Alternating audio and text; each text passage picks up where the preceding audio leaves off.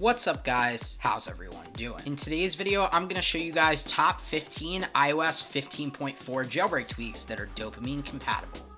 All of the tweaks discussed in today's video will be down below in the description. Also, stick around to the end to see a bonus tweak that is by far my favorite tweak in the last several years. Alright guys, let's get started.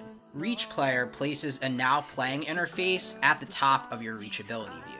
There's a forwards and backwards control and also play and pause as you would expect. The reachability view is normally completely blank, so adding something to it looks pretty cool.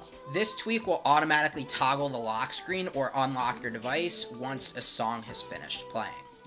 This previously paid tweak has now been made free, and this is a really awesome notification tweak.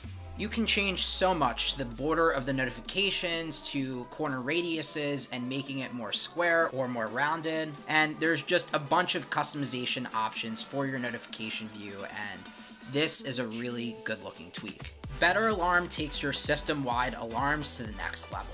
This tweak was also previously paid, but the developer has made it free. You can see the alarm view already looks completely different than stock iOS. It looks pretty cool. And there's options to add obstacles towards snoozing or stopping your alarm. You can solve math problems, and unless you do that, you're not going to be able to snooze the alarm. So it's a pretty interesting tweak. Okay, this is just one of these awesome tweaks that you have to see to understand. This is called Mr. Beastify, and it literally just places Mr. Beast in every thumbnail on your YouTube app. It just looks hilarious and really funny, and something that I feel like is a must install if you're somebody that is into YouTube, is into Mr. Beast videos. I think you'll get a kick out of this one. I have to hand it to Mr. Beast. Some of these thumbnails actually do look good. This tweak rounds your dock, and I think the result looks really cool. You can change the color of it, but I like going with this blue, and it makes the dock actually pop and look really cool. For those that are trying to keep their jailbreak, well, this tweak is pretty straightforward. This tweak completely gets rid of the software update tab inside of settings and allows you to keep your jailbreak. It also gets rid of the erase all content and settings option inside of settings. This tweak gives your applications animations while opening them. There are several to choose from, and this is a pretty cool tweak. There was a tweak years ago called Snowverlay that made it snow on your device. This tweak does the same thing, and it works on Dopamine. It looks maybe slightly different, but it's still really cool.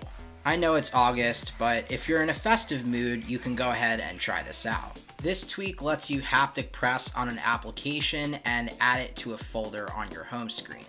I don't really use folders much, so I don't really have much to choose from, but if you had a bunch of folders, this would be a great way of organizing your apps. This tweak gets rid of the home bar, and in place of where the home bar was, just pushes your content down.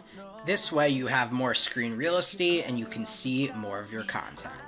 When in wiggle mode, this tweak customizes the X's to correspond to the color of your app icons. Such a subtle thing that you probably wouldn't even think about, but it looks really cool.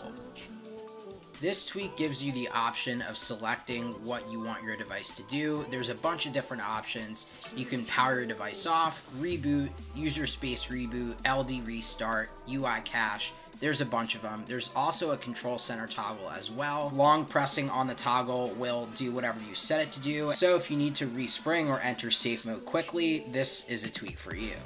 This tweak places shortcuts under your keyboard system-wide. There's obviously, of course, a button for emojis. You also have a button for copying and pasting, moving the cursor over from the left to the right, as well as a bunch of other things. This tweak will automatically put your device on Do Not Disturb when playing music. When pausing music, Do Not Disturb automatically goes off as well.